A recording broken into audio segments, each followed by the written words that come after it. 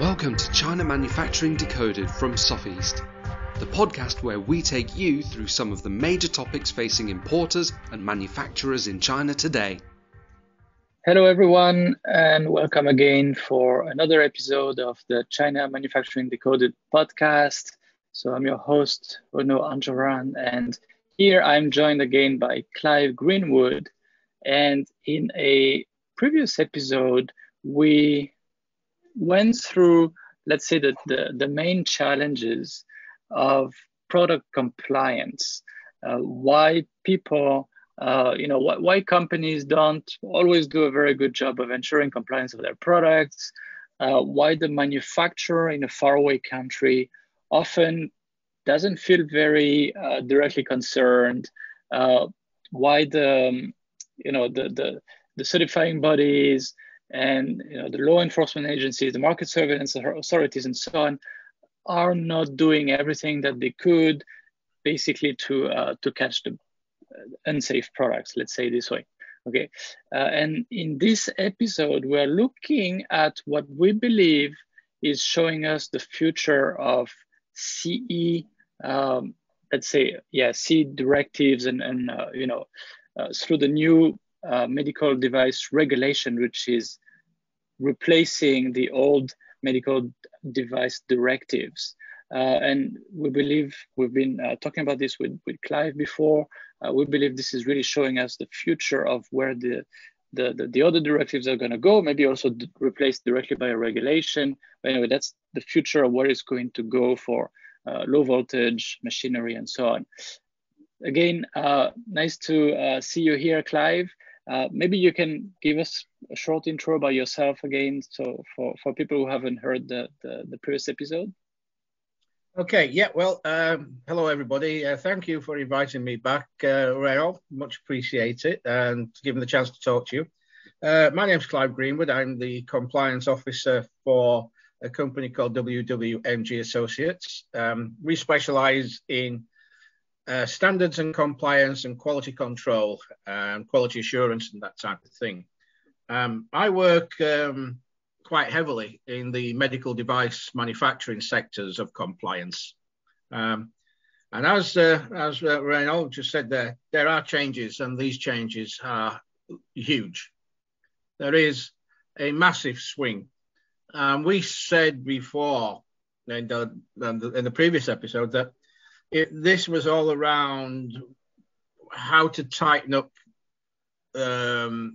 devices which were going into the European single market and ensure that the product met the design and accredited standards. And this is what we're going to talk about, which is the medical device directive. And that is a huge difference. Yeah. So let's look at actually what changed from the active implant medical device directive and the more general medical device directives from the 90s that have been the basis for all the CE certificates on a lot of medical devices, right, over the years. Now this is changing. The EU came up with a new regulation. So this time it's not a directive, it's a regulation. So it's already passed as a law in all of the member countries, right? And through, let's call it the MDR, Medical Device Regulation. It's quite an interesting development because it actually aims very clearly at closing the loopholes that we mentioned in the previous episode. So let's go through it. So the first thing is when did it actually come into effect? It was published in 2017, but it just came into effect actually. Is that correct? Well, it was, first of all, the two standards that we're talking about is the Medical Device Directive 93/43 EEC, and the new one, which is MDR 2017745. Yeah. It was first proclamated in May of 2017 to come into effect on the 27th of May 2020. That was delayed for 1 year because the authorities were concerned that if they brought the standard into play, then there would be a lack of PPE because the manufacturers would not be able to comply with this standard. So it was delayed for a year and came into effect on the 27th of May this year, 2021. Right. So if, let's say I'm a business importing medical devices in the EU, and then one of my medical devices has a CE certificate that was issued under the MDD, let's say in 2018. When do I have to switch to the MDR? You have 4 years from the date of issue. Right, so next year. So next year I need to be, okay. And is this going to be an easy transition or not? No, it isn't. I work in compliance and standards, and I just love this standard. It is probably one of the best ones I've ever actually studied. It just closes and makes absolutely clear. It makes it crystal clear as to the requirements that you have to comply to the CE standard, right, and the use of that standard. Yeah, so let's go point by point so people really understand. So the scope is a little bit wider, right? So it's everything that can be used in a medical setting. Is that correct? It is anything which requires the certification to CE medical. If I'll give you some example, a dust mask, if it says dust mask on it, is not covered with this standard. If it's for example, a IIR surgical mask, then it does. It is covered by this standard. So it's a device which can be used for the treatment, monitoring, diagnostics of a patient, or used in a setting of care. A setting of care, yes. So that's rather wide. Okay. Rather wide, yeah. So settings of care, for example, if it was, for example, a nursing home, yes, it must comply with this now. Okay. All right. Whereas MDD was rather loose on that. Right. So let's come down through the various loopholes that we discussed last time. The first one is for, let's say, for the customs officers that see, oh, this is a certain kind of beep, whatever, medical device. How easy is it going to be for them to check if that medical device is actually, certified to the MDR? Right. Okay. Well, first and foremost, the MDR is a register. Okay. And the product and the supplier and the importer and the agent and the person who makes it available to the market is recorded on a European-wide national database. The customs officer will very simply type in the number and it will come and tell him exactly. There is no hiding from this. You were saying it all goes into a national database and then... Yeah, as two sections to the database. It's called EMOND. It has a state database, and then it has a statewide database. So we're talking about member states. So, for example, if this thing arrives at a dock in France, then the customs or border control can actually type in on his paperwork, and there it is, it's checked. Yeah. Okay. So much easier for them to see, oh, this one is suspicious. Let's put it aside. Much easier. Incredibly easier. Yes. Right. Okay. It is probably going to be a normal standard operating procedure. Yes. Yeah. This is why, as I said at the beginning of the episode, what we're looking at here, what they put in place for medical devices, is going to be like a framework or a template that's going to be import, copy and pasted to to replace the current the other CE directives, I think. And probably, as we discussed, some other countries, some other areas will also look at that and say, there's some interesting things here. Let's learn from that. Right. I think it's absolutely likely that the North American market will follow suit. I know that the Canadian market is following suit. You are probably looking at a system which will become worldwide, and not just in medical devices. I believe that they will take this and say, well, okay, well, we've had a problem here. We'll cover it with that. Because the requirements of MDR 2017-745 is so vast, it is so intrusive that it just lends itself to tightening up everything. I mean, if you can, you probably don't remember, I'm slightly older than you, when people started first looking at something which was called British Standard 5750, Part 1 and Part 2. Part 1 was for design, Part 2 was for manufacturing. First of all, you got the naysayers, it will never happen. And then you got the people, well, I mean, I was sort of like involved with it as well, so, as was my father, by the way, who actually wrote a great deal of this standard. It will happen. We believed it would happen because we believed that it improved. This was a long time before Toyota decided it wanted to go to continuous improvement and start using Japanese terms like Kaizen and things like this. This was a long time before this.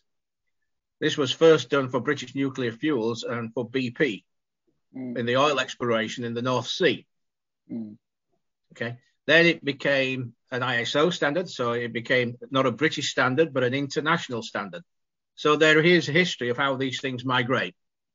Yeah, it became ISO 9001, right? Which then became again 2000, 2008, 2015 is what we're on now. Right. But there is like a framework. Yeah.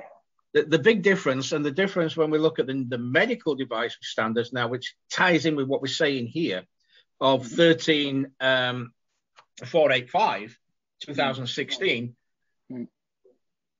is that this new requirement, MDR 2017, ties together the aspects of these two quality assurance standards, which are now what we call risk-based or risk-based thinking in the case of ISO 9001 2015. It brings all of that together. And part of your use of that certificate is that your QMS, your quality management systems, meet these standards. So to be clear, extra requirements. Yes. So it's not just about I get a few samples, and the MDD before had some of that, but here they're going, as you say, more intrusive. They're going more in depth. It's not just about getting a few samples and saying, okay, this product is certified. No. This is also about looking at quality management system behind it and the manufacturing. You systems for manufacturing the product, as they say, right?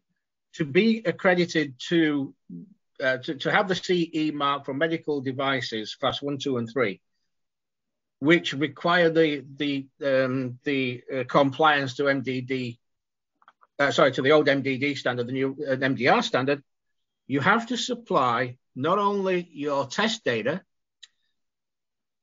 your research data, your risk analysis, your effectiveness analysis, your manufacturing analysis, your manufacturing quality control plan, and your manufacturing quality control plan checklist. All have to be, this is what we now call the technical documents that need to be submitted to the accreditation companies. Right. And you do not get the standard unless you have done this. Right, because as you mentioned before, you send 24 samples to a lab, they certify that this product is is compliant to the standard, and then you make 24 million of these, and who has any idea how compliant they are? Now, that's gone. They are actually addressing that. Yes, they want to make sure that's gone from now. Right. That's gone. Okay. Yes. When this standard came into effect in May of this year, all of that finished. Yeah. And to add to that, another way that they address this is they actually said the notified bodies are responsible for doing certain things. So the notified bodies now have to do more, right? The notified bodies are liable. Yeah, that's another topic. I will come to that right after. But notified bodies also have to keep monitoring what happens in production, right? Yes. And you have to supply to the notified body, as part of their normal audits, your historical manufacturing data. Right. And your market surveillance data as well, by the way. Right. Okay, so that much more intrusive, as you said before. Yes. Now let's get to liability, because that's a really big one, right? So in the traditional setting where you purchase some products, you're the importer, you put the products on the market, something goes wrong, you're the one in trouble, right? If there is a representative, an EU representative, they might also get in trouble. Now here, they really take the whole supply chain, right? What they call the economic operators. So there's the manufacturer. If the manufacturer is outside of the EU, they have to have a EU representative. And obviously there's an importer. And then there's a distributor, right? And I don't know if I forget somebody here, but and there's a notified body somewhere here that ends out the certification. You know, there's the evaluation, and then the monitoring over time and so on. So the notified body, there's only a few big labs, let's say, based in Europe, that are on the list that are authorized to provide the CE certificates, right? Yes, this is again a shake-up which has happened. In 2020, okay, people, and we won't name names, but there was some accreditation bodies which were handing out CE certificates like they were chocolates. Those are not on the list. Okay, in looking at the liability things as how things are going. Okay, when we talk about everybody in the supply chain, I want to make sure that everybody understands this.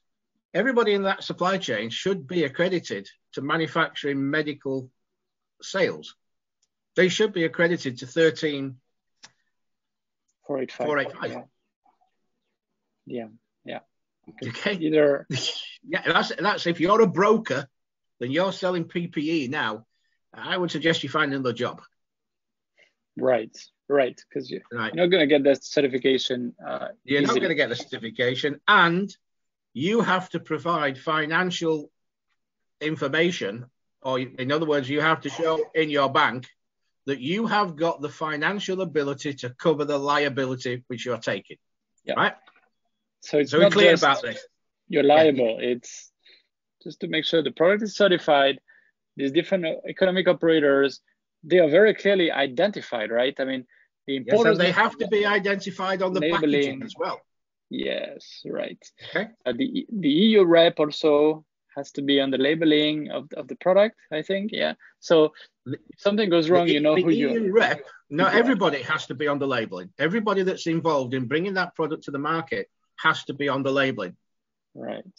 So if you are the importer of record, then you have to be on that labeling. Right. The government must be able to find you. Yeah, and in the database that you mentioned before, right? Yeah. Your address in the database, everything. There's no way you can hide. No. You're definitely liable. It's very clear, and there's no cap. There's no maximum. So if your product causes a lot of issues, then you're in a whole lot of trouble. Plus, you have to show that you have the financial ability to take some liability. So it's not just like have an empty take the liability of the product value. Yeah. So it's not.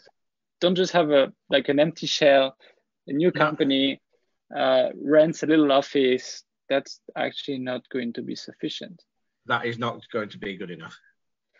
So, okay, so liability, they really did pretty much everything they could to close that loophole. I think it's pretty clear.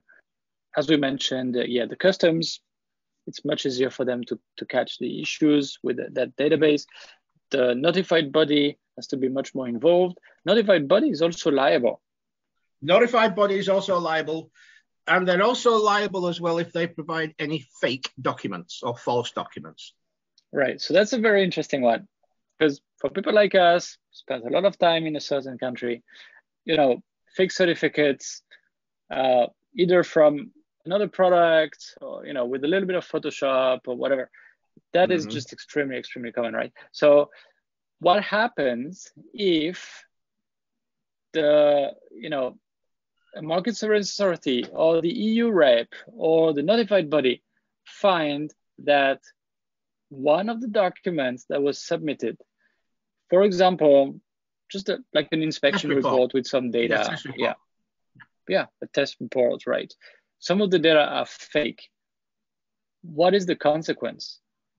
Well, the root of what happens is as soon as you find out about that, you have to notify the notification body instantly, who will then remove the product from the market until that documentation is corrected. So the notified body and the relevant authorities, right? From what I read. Right. Yeah, that's right. And then you have to remove it from the market. You have to remove the product from the market. If you have it in stock, don't sell. If it's in stock, it's off the shelves. Right. If it's in stores, put it out the shelves. Basically, remember when we were talking about inequality assurance, it goes into a quarantine area. Yes. That's what happens, and that's what must happen. Yeah, and if you've sold 10,000 units to various hospitals, it's a product recall. It's per recall, and that's very expensive. Yes. And your customer is going to hate you. You're not going to be very pleased with you. Right. On the recall, what may happen, it really will decide or be decided by the severity of the fraudulent activity. If, for example, it's a clinical test report, it's off the shelves, bang, and it's recalled, and that's the end of the matter. All right. If it's a test report which has got a few data points wrong, well, it's off the shelves. We might not get a recall. So that would be, the recall would be looked at on as a case-by-case basis. But for sure, the product is off the shelf. Yeah, that makes sense. That makes sense, yes. Okay. Until the point where that documentation is corrected.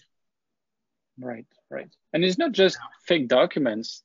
It's It's anything.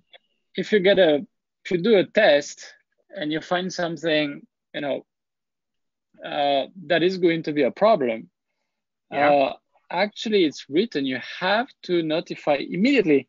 You have to tell the authorities and the various parties. And yeah, I guess if you don't give them a pretty clear corrective action plan and show containment of this bad batch and all these kind of things, they're going to come down on you. You will lose a certificate, and you'll probably lose your QMS, and you'll probably lose all your compliances, and you would have to redo them again. Right.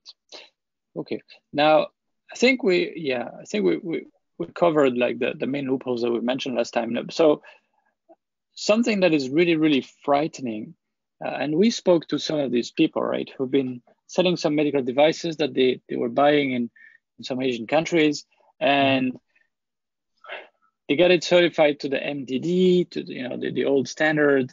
It was not that hard, and maybe some of the documents provided by the manufacturer were not, exactly real, but it went okay. And now they see the MDR coming up, and they have to show, where's your data about your clinical trial? Where's all of this? Do you have a quality management system that is compliant with all of that? We're going to audit it, and we're going to keep monitoring it and everything. And these people, how can they actually transition, it's going to be very hard, right? In many cases.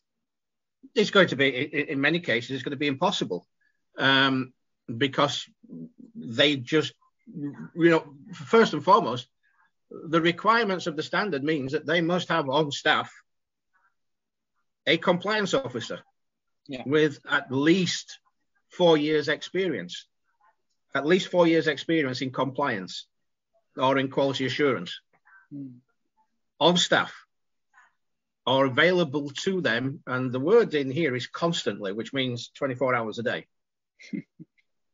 Okay. Simply to write I don't know whether you can see it here, but here, in fact, is the standard. 174 pages. Now, I'm used to reading standards. As I said, I do that as a hobby. And it is a very difficult document to read, but it is an incredibly clear document. There is no ambiguity whatsoever with this. How do you get compliant? Well, the first thing is that you need to have a compliance officer. That means your compliance officer has got to have experience in law. Okay. Must have an experience in manufacturing. You must have experience in quality assurance. That's the difficulty. Yes. Now, are you asking me if there's a way around that? The answer is no. Yeah, because we all know a lot of people who sell these products and other people who manufacture these products are going to be thinking, okay, how do I get all the paperwork in order to give it to them? If the manufacturer is not sure, we need to find some kind of consultant, and if they need to have some names, we'd find some people with the right CV and we'd kind of half make it up. We've seen that a lot, right? And in many cases, this sort of approach has worked. I mean, people, with certain registers at all, at least, you could get a number of ISO certifications, with that approach. And there was probably some of that also with the MDD certification to get the CE cert. So there was a lot of that with MDD. And with PPE, yes. So, and basically, and I did have a look at the standard, and I would agree with you. This is going to be much harder, right? How are these people going to do? Well, I suppose what we're talking about here is that the game's up, isn't it? Yeah. You either comply or you get out the market. Yeah. So it's as simple as that. It really is as simple as that. Right. And this is why I think that the same approach is going to be taken in a wider area and in different industries as well, because it is so good. I don't mind saying it is one of the best standards I've read. Right. Okay, it is. When like yourself, when I started WWMG, we did it for that reason. We did it for the reason that we were appalled at the amount of rubbish which was manufactured and given so-called stickers. And I call the CE at that point a sticker. Okay, that's all it was, nothing more. Right, yeah. Okay. I am a Six Sigma black belt, which means that I work on zero defects. It means that it's either black or it's white. Yeah, it's pass or fail. There is no gray in the middle. Okay, this is exactly like that. Yeah. There is no gray. And that's what's been needed. And that's what's been needed for a very long time. It's clear. It's concise. It's relatively easy to understand if you read standards. If you don't read standards or you've not got experience with this, then it's going to be a problem. I agree. Oh, yes. Okay. Yes. You're going to get lost through the chapters and the annexes and what exactly is this and How do I do that? I have no clue. Yes, definitely. Yeah. Okay. I think it's too late for many companies. Okay. If, for example, to be clear, if you are bringing a product to market right now, you're in the development stage, and it falls under this classification, then you need to be doing this now. Oh yeah. Oh, you need to prepare, collect the documents, do the risk analysis, do the benefit analysis, all these kind of things. You need to do them right now. Yes. I mean, the risk analysis alone, and here is where I like how they brought in parts of the section 4.2 of ISO 9001:2015 on the risk analysis. This has come straight into here. You need a complete, context of total operation register. That has to be put in there, and that has to go with the product, and that product has to go there, and you have to prove that you are doing this. Wow. That's okay. There's the difference. You have to physically prove by documented format that you are doing everything as laid down in the requirements to sell the product to this market. And you're going to need to get one of the few notified bodies that's on the list. You have to get that. Now, I was talking to some people the other day, and they were telling me that they are backed up until 2023. Wow. Now. Yes, because there's not that many notified bodies there. Second, it's a lot of work. Third, there's not that many trained good auditors in these notified bodies. There are some, of course, but that's going to be a huge surge. First, you need to transition. Every time you transition, you get more work. But here is not just transition. I can imagine a whole new ball game. It's literally a whole new ball game. And how many Mondays is it going to be, especially for relatively sensitive products? These notified bodies will charge, and will spend a lot of days actually going through everything and saying this. You still have NCs. Sorry, you still don't have it. Come back to us when you have it and everything. Yeah. So I'm looking, as you know, I'm doing one at the moment. Okay, for a company. I'm looking at a minimum of 6 months. Minimum. Just to get them compliant. Just to get them compliant. Yeah. So, okay. So the effect is going to be, if I may say that, a cleanup of a lot of the products, a lot of medical devices on the market. And probably, the authorities are not going to back down. Again, this is already a regulation. So it's not like the countries have the choice of delaying things, putting it into their own corpus of laws. No, it's already a regulation. It's already applicable for all 25 members. So a lot of devices are going to be blocked, basically cut, removed from the market over time. People will understand. Some people will do the work, some other people will not do the work. Okay. And then and we discussed it before, what we think, and this is really why it's so important for the listeners, again, is that there's other directives that lead to CE marks for other product categories. And if this works well for medical devices, they will do it. They would take the same approach, maybe not that hard on some of the aspects, but they will take basically some of the same approach for some other product categories. And then the US and Canada, they're going to look at this and they're going to say, well, maybe the FDA needs to, go a little bit deeper on this point, because it's really working well for the EU, right? That's what we're thinking. Basically. They can do this because as far as FDA goes, they don't need to do anything because remember, it's an ISO, it's an international standards. They can just lift that standard up and put it there. But the quality management system, yes, for sure. Yes. Yeah, but MDR 2017 is not about product. It's all about the management of that product. Yeah. Yeah. Okay. So think of the normal medical standard. Okay. The normal ISO standard, ISO 13485. That now has just been given teeth. Yeah. Okay. And you could say that. Teeth. You could say that. Yeah. And big teeth.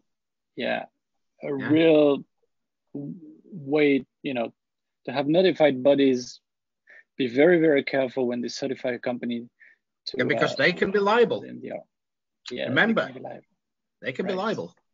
Yes. So if they, all of this, I think it's a fantastic thing because it just cleans up the whole mess. Yeah. And I don't think that anybody listening to this or reading this or anything would say it wasn't about time. Oh, well, especially again after the PPE disaster of 2020, I think everybody sort of became aware of the need for real enforcement of standards. Yeah. But this, so that people don't understand, this was not a knee-jerk reaction to medical problems, medical standards. No, it was in the works way before. 2 years before. It just meant that it's going to be enforced. Okay. If anybody thought or thinks that, it'll just go along the same as what it goes on before, it doesn't matter. We'll find a way around it. I can guarantee you are not going to do that. They will find you and they will prosecute you. There is absolutely no doubt in my mind, people will end up in court and people will end up in prison. Wow. Well, on this positive note. They always like to end on a positive note. Yes, that's a very positive note from Clive. Yes. Okay, well. I'm in compliance. I like to send people to jail. Bad people on me, right? Yeah. All right. Well, at least our listeners have been warned. Yes, that's an important point, not just for medical devices again, but for the future of a lot of different product categories. Thanks a lot, Clive. Ready for it. Yes. Thanks a lot. That was, I hope that opened the eyes of many people. Good. All right. Well, thank you very much, Renaud, and we will talk soon, no doubt. Yeah, great. Yeah. Thanks, Clive. Cheers, mate. Thanks for joining us. If you've enjoyed today's podcast, don't forget to like and share, and you can subscribe on Apple Podcasts, Spotify, and all other places that you get your podcasts from. See you next time.